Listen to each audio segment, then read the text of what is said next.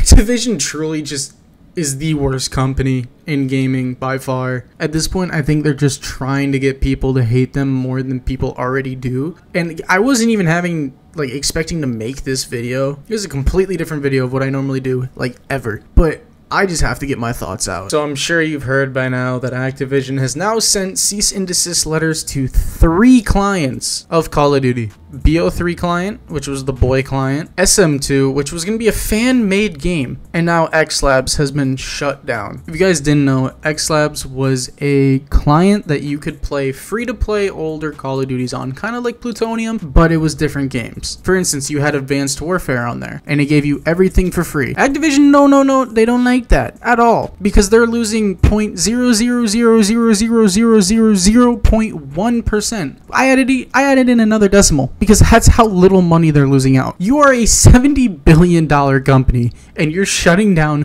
fan-made clients? Hello? Do we not, realize how ridiculous this sounds? All of these older Call of Duty games, you are at a fucking security risk to even go play them. From malware being installed on your PCs, to even them getting into your personal information. Shit! I've had my PC shut off just by playing Black Ops 3. I've had my Black Ops 3 disconnected so many times because of hackers. And all of these clients, they fixed that. It was a safe alternative. Activision hates their player base more than they like it. But nothing is going to change because people don't fucking realize this. Stop defending a multi-billion-dollar company. They do not care about you. I don't think anything will change. Shit, they covered up a sexual harassment for how many years? And they're still being sued by the state of California, but no one seems to care about that. You're gonna keep buying their absolutely horrendous cosmetics. Yes, I'll be truthful. I have bought some stuff, but it's only the collabs that I have bought. Should I have bought them? Probably not. But did I? Yes. But I haven't spent any money on COD since Season 3 of Cold War. Actually, whenever Ghostface came out, that was the last thing I bought ever on COD. But still, it's just nothing is going to change because all Activision cares about is money. If we keep giving them money, they're just going to continue to do whatever the fuck they want. Take Rockstar Games, for example. Take 5M, which is a huge community project. It allows you to play modded servers on the game, but you need to own the game. That's what BO3, the boy client, that's what that was. Shit, even take Fortnite. Their developers are letting them create the OG map for just for nostalgia. And they're letting them do that with, they're even helping them do it. They've promoted them. But Activision sees Rust being remastered for the 80th fucking time on a different, thing. I've seen Rust on Roblox at this point. But no, as soon as it's in Fortnite, no, we gotta shut that down. Nope, can't happen. What? I get that in their TOS, it says that you cannot use modded client. Fuck that. Fuck you. They're your old assets that you do not care about anymore. You have not used these assets in forever. You don't even care about these older games. Look how long it took for Gorod Krovi on BO3 to be fixed, just for crashing issues. Shit, stability on BO4 in Cold War still has not been fixed. There are still a ton of issues on consoles. And you don't even get me started on the PC ports of those games. Battle.net, suck a dick. And I don't get why we still buy their games and purchase their awful skins. I don't get it at all. And the thing that has me absolutely kerfuffled at the moment, COD, the biggest thing on COD for the longest time was prop hunt and modded servers on COD 4. And COD has been so heavily built upon by these custom modders. Look at World at War modding, for example. Look how that exploded zombies. Look how many channels grew from just that side of the community, let alone people doing funny moments, all those other types of videos.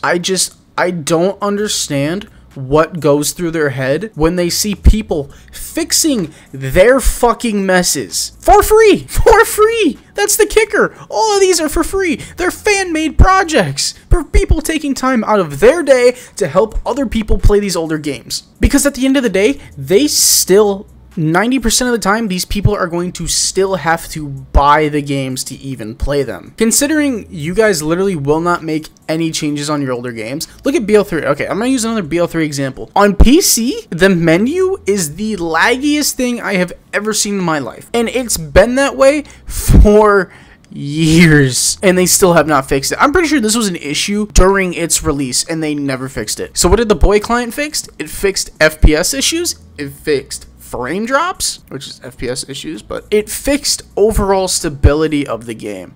And it allowed people to go back and have that nostalgia of actually playing those games. Shit, I have the most memories on BO3 and multiplayer, playing that, Search and Destroy, Ninja Diffusing, all of that.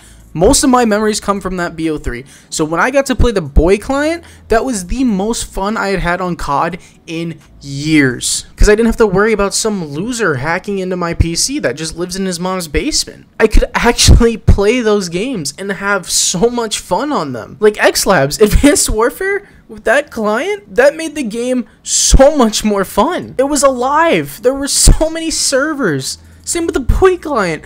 There was so many servers, and like, dude, I don't understand. Activision is just single-handedly destroying their own games. Like, I know it's not possible. We don't have the money, the lawyers, we're not, you know, these multi-billion company industries. All it takes is one person getting their information stolen or taken, whatever you want to call it. Just takes one person to have that happen to them, and Activision is getting fucking sued to hell. I don't care how many lawyers you have. That cannot happen. And at this rate, it's going to happen. Because the older games are such a security risk. And it's just so sad because all these people that grew up playing these older games that are now adults and have families and all that, they just want to relax. They want to go have fun on the older games that they know and love. And they can't. And I'm just at a loss for words, man. It's just unreal. I've never seen a company hate their player base more than Activision. I know I'm repeating myself at this point, but I just want to hammer home this fact.